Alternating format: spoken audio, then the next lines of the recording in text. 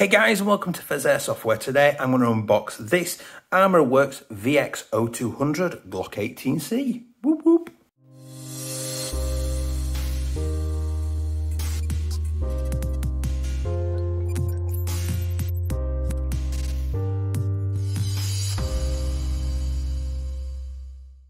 Hey guys, and welcome back. If you do enjoy this content today, please do like, comment and subscribe, because those interactions help me get seen by the YouTube algorithms and boost the channel. If you do want to come and join my Discord, there's a link down below to all my socials, and I have enabled channel memberships. It's 99p a month. You get various bloopers and goodies and a private chat, but totally optional, but really appreciated if you do it. So we've got this Armorer Works custom then. This is the VX0200, which is a Glock18C. So the box itself then, I quite like the box. They've gone sort of like a little bit trendy stylish. You've got some QR codes for different things, sort of maintenance routine, registering it, replacement parts and the manual. You've got obviously a little bit more information on the box. We picked this up. This was just over 150 pounds, I think. I'll put a correction on the screen, from Surplus Store. So the box itself, quite a nice looking box, fairly decent quality. So let's get into it. So inside then we've got our little owner's manual, which is just this sheet of paper, a little bit of general information about it, and telling you to go and download the operator's manual and to register your product with Armorer Works, which is cool. We've then got a silver style mag, and we get the Armorer Works hex cut Glock18C or VX0200. So I'll get the box out of the way. In fact, we'll just check. That is everything in the box. So the pistol itself then, it's about, with the mag, it's about 0.8 of a kilogram, so not quite a full kilogram. Fairly decent weight, considering it's a metal upper and a full metal mag. It's lighter than I was expecting it to be, and a lot of that is down to all of these cutouts on this top slide. So you've got this hex cut out, and obviously serrations are at the back to make it easy to grab the slide to rack it. And it does make it a little bit lighter. I would have thought that all the cutouts put back in, you probably would have been lifting up to 0.9 of a kilogram. So it's not horrifically heavy, but you can feel it in your hand with the mag. It has got a nice weight into it. Obviously with the mag being the most of the weight, it does sit, well, it's not the most of the weight, but quite a chunk of weight. It sits quite nicely in the hand to get it aimed. So looking at the slide then, we have got a threaded outer barrel, which we'll look at shortly, with some accessories on it. We've got the metal slide with serrations, or this patterning on the end to help you grab and rack that slide open. It's quite a nice piece. I do like the cutting, the etching of the logo on there, as well as AW Customs on the side. We've got fibre optic, as you can see there, fibre optic front and rear sights, which collect the light and put it into the dots on the end, just to make it a little bit easier to look at you, aim down those targets, a bit easier to acquire. Then got our fire selector then for come on Pheas, for single shot and full automatic, for just when things get really crazy. We've then got our regular torch mount underneath to mount your torchlight, which we'll have a look in a minute. We've got our two-stage trigger, so you've got to pull both parts. So if I'm just pushing, not pulling that little black bit in the middle, if I'm just pulling the outer trigger, it won't move. But if I pull in the middle, off it goes.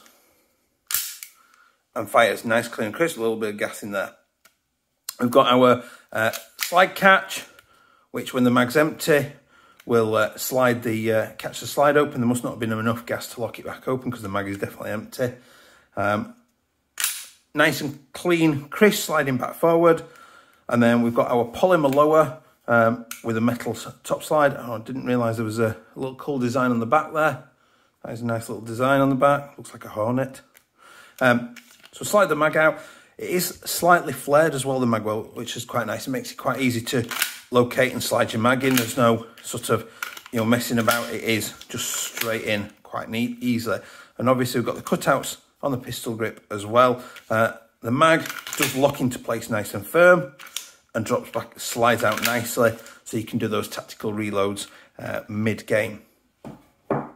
So when I go and test this, I'm going to be doing mag compatibility as well. So I have got access to a Tokyo Marui Glock mag, a Raven, which I believe is part of WE CO2 Glock mag. I've then got a generic ACM. I seem to think it might be a KJ Works, but it was just listed as ACM Glock mag. And then I've also got the mag that comes with the WE Galaxy and the mag that comes with the AAP01 as well. So I'll be checking those over. So we'll have a quick look at accessories or mounting things. So I've got here my lighter S, and I've got the adapter there, so that just screws in, positive thread. Make sure you tighten that down properly, and then it gives you a 14mm negative. I do think that pistols, if they're going to thread the outer barrel, and it's lovely, it really is nice that they do, I do think that they should include that adapter, because you don't always get one. Luckily enough, most tracers come with an adapter, but a lot of suppressors don't, or most suppressors don't. But that already does look quite cool. We've then also got the light mount, which I can't lie, that, you know, that's starting to look pretty damn awesome. The only thing it is sort of missing is some sort of RMR mount on there. Now, it could be that you could get a mount on there by accessing this screw. I am not a big techie on gas blowbacks, because I basically think that there's some sort of witchcraft and wizardry and voodoo and stuff, so I tend to not mess too much with them overall. But with the tracer on, that is looking pretty awesome. Now, I'm not sure if the suppressor, oh no, it will let me get my Osprey on. So let's get the light off. Now, you will notice, just before I fit that, there is a bit of wobble in the top slide, which I would generally expect with it being gas blowback. I would expect that that would have a little bit of wobble in it and a little bit of noise. It's nothing too disconcerting. So let's get the Osprey on there.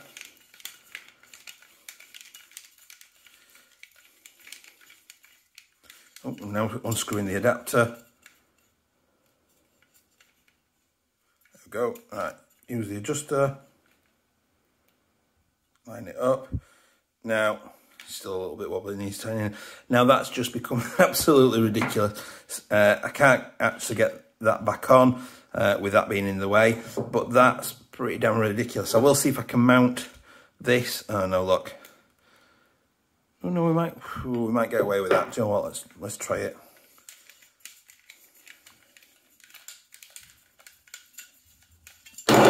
Oops.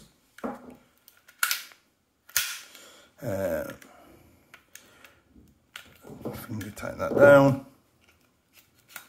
There we go. It is catching on the torch, but it is going on.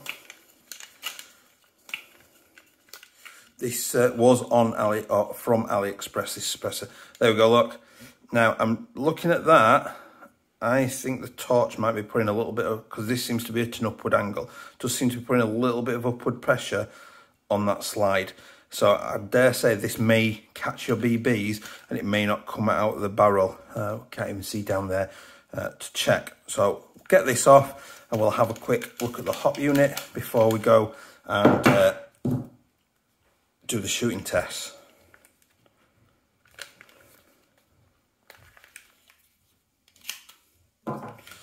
So we've changed the hop setting them.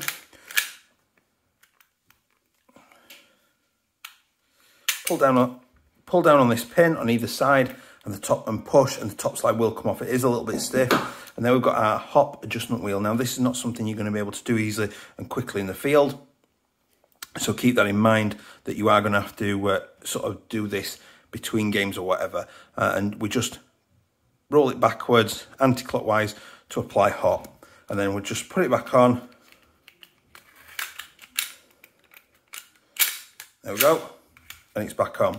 It has got safety as well. So this little serial number clip, it's got a little arrow on it. We click it in place and the trigger is fully secured. We unclick it and it's back to live again. So we're going to go and have a look now. We'll do the mag compatibility stuff then. We'll do the chrono in, maybe do a little bit of rate of fire as well, and then we'll come back and see where that leaves us.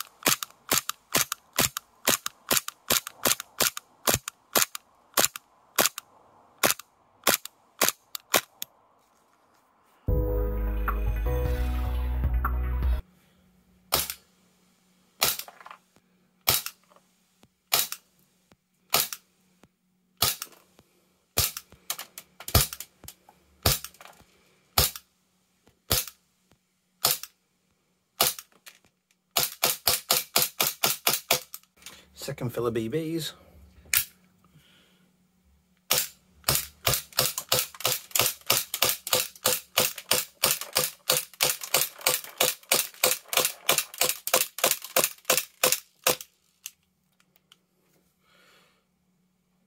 Pretty much got the BBs out, but couldn't lock the slide back. 13.5 rounds a second, and a freezing cold hand.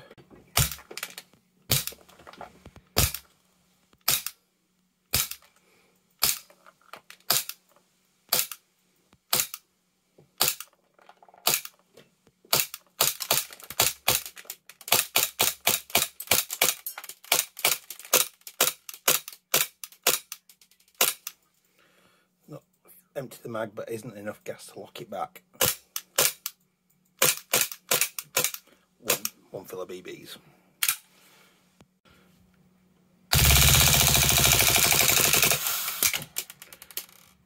About 17 rounds a second.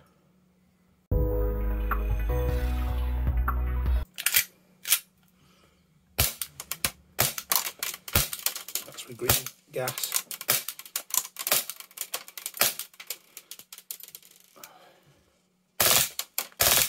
Yep.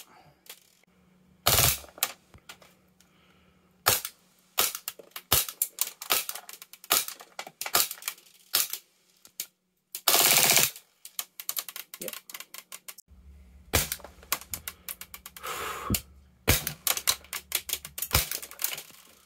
Full auto.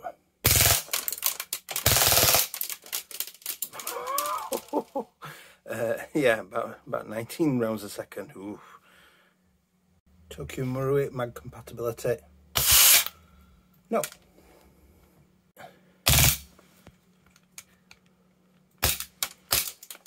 That's with green gas.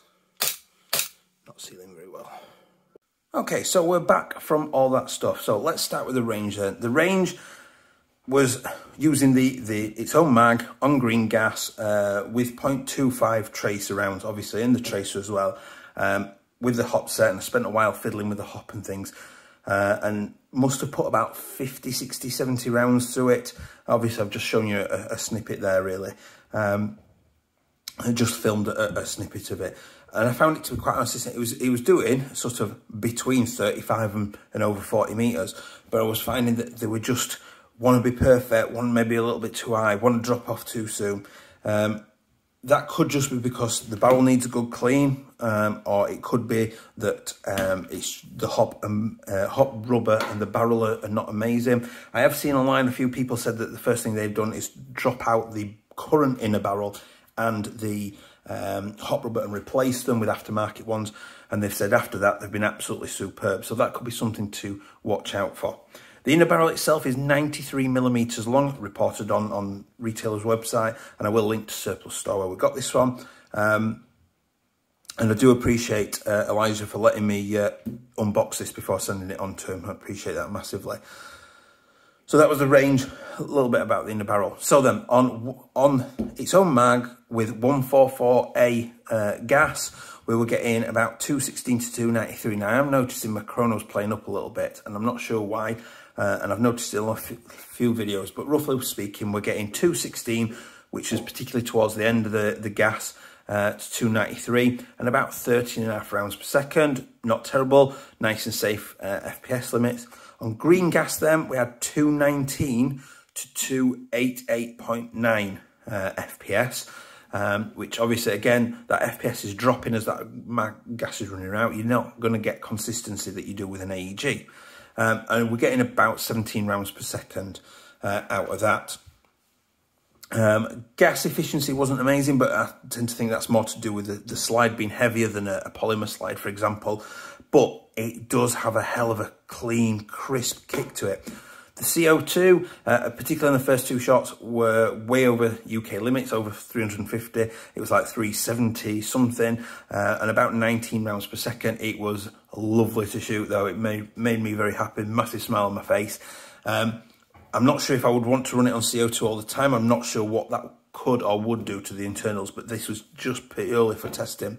So in terms of mag compatibility then, the Tokyo Marui just didn't work, just doesn't seem to seal properly. I do believe it's to do with the gasket on top, that Marui use a different style gasket to other brands. And as you can see, this one is flat and square, and the one on here is sort of curved and shaped, this rubber gasket here. Now, I don't know how true it is. I've seen and read a couple of things that people have said that they've swapped the gasket out to another aftermarket one, a flat one, and the Maruis have been all right after that.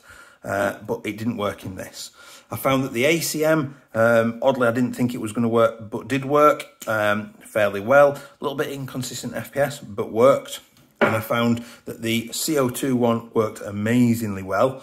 The AAP mag, the Action Army one, works really well. Absolutely happy away with that. And the WE one as well did work, but I found it had got a poor seal with the compression parts in the slide, so it gave inconsistent FPS. So the next part then is, let's have a look at gloved operation. So I've got my trusty gloves on, quite bulky gloves.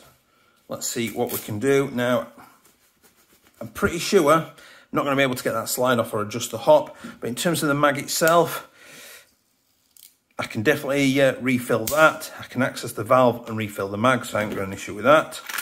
I can definitely get the mag in, charge it, select mag out. I am happy with all of that stuff. Now, in terms of the top slide,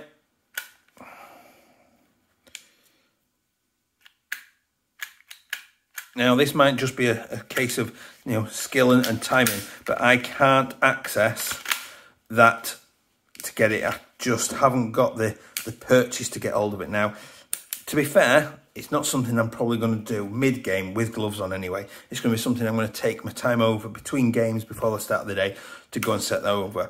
So in terms of gloved operation, I'm happy that the basic operation is entirely doable with gloves, which you would expect. But in terms of the sort of setting of the hop and things, that's a no-go with the gloves.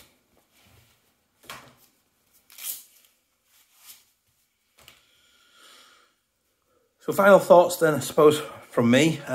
Quite good that it's relatively sort of compatible with mags and things, and went quite happily with that. So if you have got a Glock already, generally speaking, it's going to be happy with other Glock mags.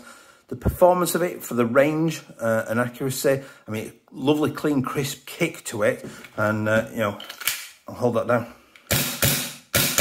And that's on low amounts of gas. You know, that's really quite nice and a nice clean kick. Obviously, with it being gas, the FPS is going to be up and down because of the heat. On the evening of doing this, the room I was shooting in was about 19 degrees. But the temperature, obviously, as the mag's shooting more, you know, that's already starting to cool down. It feels quite cool already. The FPSs are never going to be very stable at all.